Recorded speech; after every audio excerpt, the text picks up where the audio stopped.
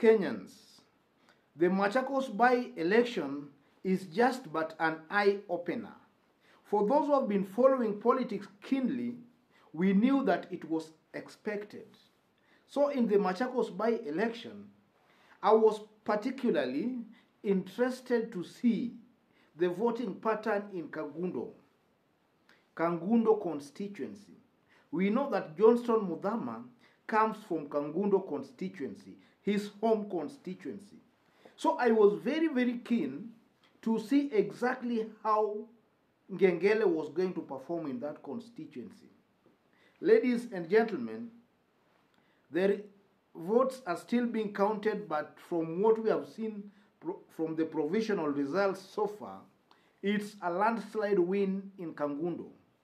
And it's not only a landslide win in Kangundo, but it's a landslide win across all the constituencies in Machakos County, ladies and gentlemen.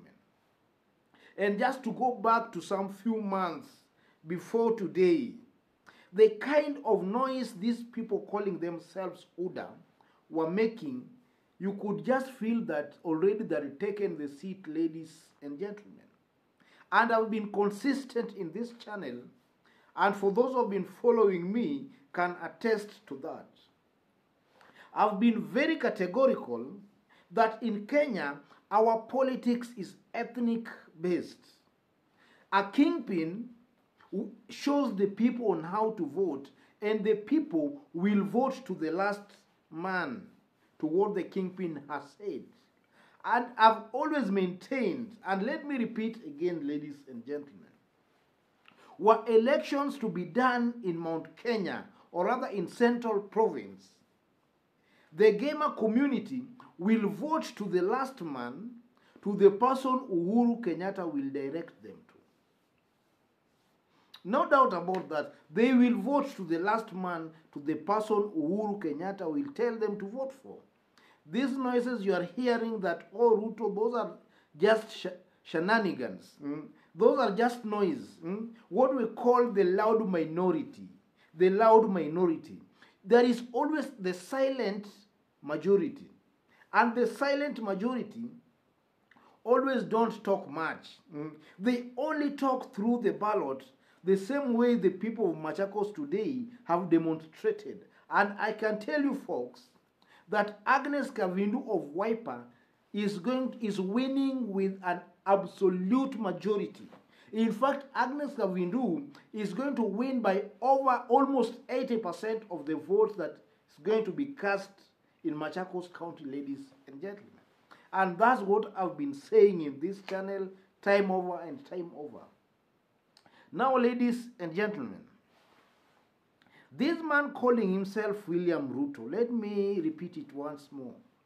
William Ruto is not as popular as the media has made us believe. Let me tell you something interesting, folks. Let's go to Rift Valley. William Ruto is going to lose in the Rift Valley. He is going to lose. I say he is going to lose because of this. The Kalenjin vote, William Ruto is going to divide with Gideon Moi.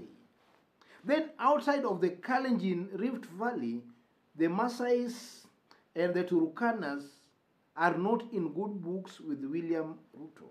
So all these non-Kalenjin sub-tribes in Rift Valley are not going to vote with Ruto. Then the Kalenjin-dominated Rift Valley are going to split their votes between Ruto and Gideon Moi. And this is why I maintain in this channel that William Ruto is just but a hot balloon. His popularity has not been quantified. You can't prove which place William Ruto is popular. The trends have not changed much, folks. The same way we voted in 2017, were we to go to the election again today, the trend is more or less the same. Coast will vote for Raila. Whether Joe leaves ODM or not, King leaves ODM or not, Coast as a whole, Raila will get the lion's share of votes there. If you go to Western, folks, Raila will get a substantial number of votes there. In fact, Raila might, in fact, let me put it this way. In Western Kenya, Raila is going to beat Musalia Mudavadi in Western Kenya. I'm talking out of experience. Because from my hypothesis, or rather from my calculation, politics, if there is to be a shift, it's always not radical. It goes slow by slow. So were Raila to lose votes in Western, then it would not be very drastic, but it's slow by slow. So assuming we go to the voting today, we go for voting today in Western, I can tell you without any fear of contradiction that Raila will beat Musalia Mudavadi. That's how politics is, folks. You know, a small minority can make a lot of noise to a point. We all believe that what the small, loud minority are saying is the true position of things, which is not the case. Yes. So the Tanga family, or rather these people calling themselves UDA, they suffered a humiliating defeat, a Burukenge beating today in Machakos, folks. Their candidate Ngengele, I know, is regretting now why even thought of contesting on an UDA party ticket. And Mudhama, as I speak right now, I know Mudhama maybe is under great stress. Mudhama has just shot himself on the foot. So that's how politics is in Kenya, ladies and gentlemen. And then on the Magufuli issue, folks. Magufuli, let me once again send my condolence to the family of Magufuli and to the good people of Tanzania. We, as Africans, we have lost a true statesman, a man who can only be compared to the founding father of Tanzania, Julius Kambarage Nyerere. No other president in Tanzania can match this man, Magufuli. This is an exemplary leader, a true symbol of an African statesman. Then on the bus saga, Kianjai Girls Secondary School bus saga. As usual, we know that the Tanga Brigade, they are full of deceits. We know that pretty well. And now the bus drama has really exposed their true nature. These are just but conmen calling themselves politicians. You know, they are nifisi wamejivalia ngozi ya control. They are conmen, ladies and gentlemen. Otherwise, folks, if you are new here, tap on the subscription button, but don't forget to hit on the notification bell in order to receive a notification anytime we upload a new video. In this channel, we basically discuss and talk about politics. We analyze politics on a daily basis.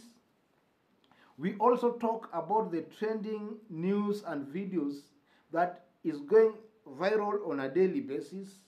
So if you are a fan of politics, or if you just want to be abreast of what is happening in our country, this is the right place to be. Like today, all Tanga bloggers have been quiet. They are not making the kind of noises they've been making. In fact, the Denisi Tumbis, Kimani Chungwas, the Kangatas, they are quiet. They have started feeling the heat, the real politics. You know, they have been campaigning for almost 3 years. They were warned, but now they were alone on the race. And they felt they were winning. While for us who know how politics is being organized in this country, we knew it was still too early for them to start celebrating. It was still too early for them. But now, real politics is now starting. And you can now clearly see the direction politics is taking in this country. Kambas will go the Kalonzo way. Coast, the Masais, the Kisis, those ones will just go the Raila way. Luyas will go the Raila way. I'm telling you for a fact, Luyas will go the Raila way. Maybe the Maragolis will go with Mudavadi. But a large chunk of these other lower sub-tribes will go the Raila way. Otherwise, folks, if you are new here, tap on the subscription button. Make sure you give this video a like. Thanks for now. God bless you. God bless Kenya.